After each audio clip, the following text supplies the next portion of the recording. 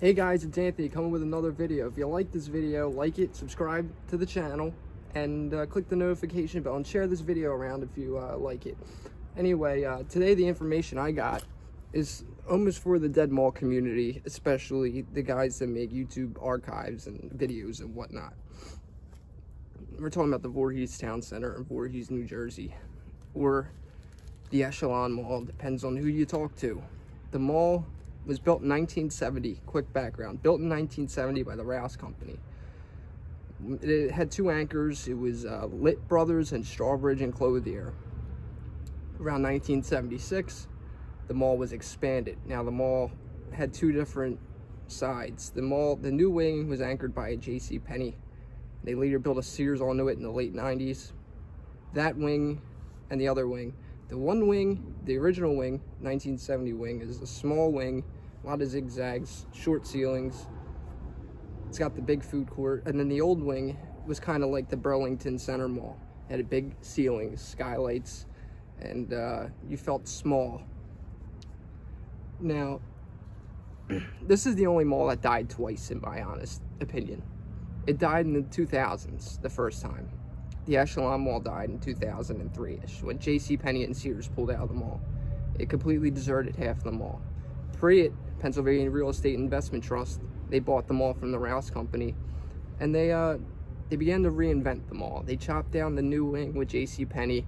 They put up a town center boulevard, very popular to this day.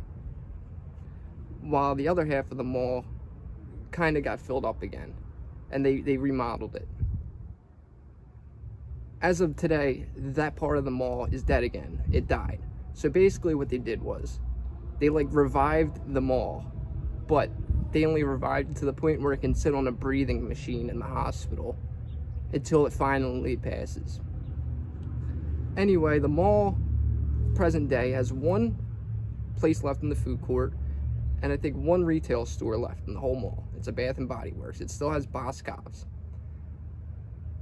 Brandywine Realty Trust is going to redevelop the mall, so we say. So let's rewind that a bit.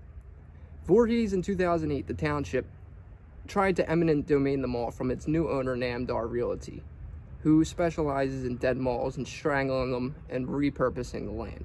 Now, Voorhees doesn't want that to happen to the mall. The guys in charge in Voorhees Township, the mayor, the politicians in Voorhees, they have a soft spot for this place. So they're trying to keep the building and the mall itself around. Try to take the mall from its owner. They linked up the current owner with a new redeveloper, Brandywine. If you go look this up, you'll see all articles about turning the mall into the food court into a beer court and turning it into a new recreational center, kind of like a downtown inside. But COVID pandemic happened, and then Brandywine backed out of the deal. So currently the mall stands with no redeveloper. It's dying a painfully slow death. Nothing left in the building except a few things: doctor's office, municipal offices, kickboxing studio. There's nothing left as of 2020.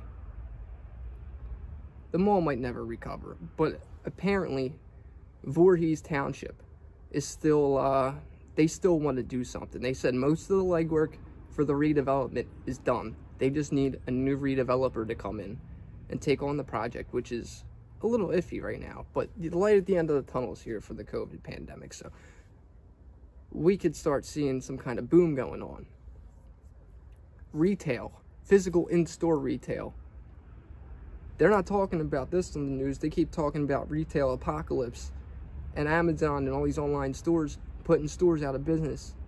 But around here, as soon as they open all these stores back up again for in-store shopping, they've been mobbed ever since. Retail stores, brick and mortar stores, are still thriving. They're thriving more than they have in the past 15 years at this moment, because people are, what do they call that, stir crazy. They can't sit in their houses for too long. So now they've redeveloped this mall. They're going to, but they can't because the developer backed out.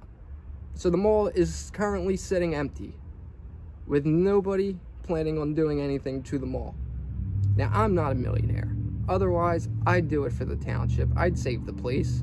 I mean, this wasn't my go-to mall when I was a kid. I've been there, though, I've been there when the mall was still Echelon Mall. My mom used to work in there. She used to run a Payless store. I bought my bunk beds there. My parents did when I was a kid. We used to go there occasionally, but the mall is dead. I'm only making this video because a whole community of people seem to appreciate this stuff. And I wanted to let them know where that mall stands in 2020. Burlington Center, just up north, is another one. That's going to get turned into a warehouse and a strip mall. But I'm just throwing that in there. This is for that community. The mall currently sits like 90% vacant. It's got a Boscov's and Strawbridge. The mall is the original size as it used to be. That Strawbridge turned into a Macy's. It's been sitting empty since 2017. They're not going to be able to eventually use that building because the longer it sits, the longer it deteriorates. And it is got some, it looks like water problems, water damage. When you step inside the building, sometimes they'll have the doors open up to the empty department store, airing the place out, and they'll have a tube running through it. Looks like they're airing the place out. It's got a lot of moisture in the air. Yeah, so that's where that's where it stands. I mean, the deputy mayor, I think is what it's called, Deputy Mayor Ravitz is his name. His family owns ShopRites in that area. They once talked about putting a ShopRite store at that Macy's, but I highly doubt that that's going to happen. They have a newer store, not even a mile up the road. That's probably from about the mid-2000s.